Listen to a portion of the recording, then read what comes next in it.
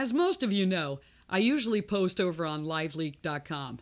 And they've got something really cool that they do over there. It's kind of like you show me yours and I'll show you mine. But it's not like playing doctor when you were a kid. It's where you show off like your house or your apartment, your motorcycle, your boat, your car, your airplane, whatever cool thing you got. People will say, show it. What do you got? So somebody asked me would I show the inside of the studio.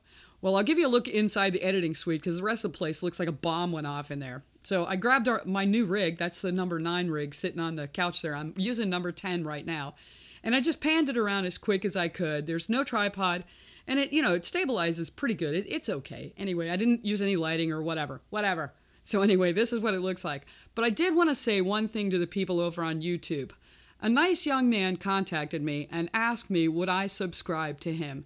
And do you know on YouTube, if you do that 5 or 6 times, whatever, they like shut you down, like YouTube blacklists you. So your stuff goes right into a spam bin. And if the people don't know to look into spam bin, they can't even see your comments.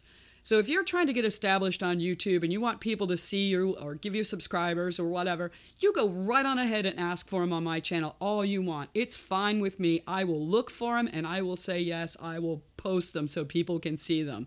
I think YouTube sucks. So anyway, have a great night, guys.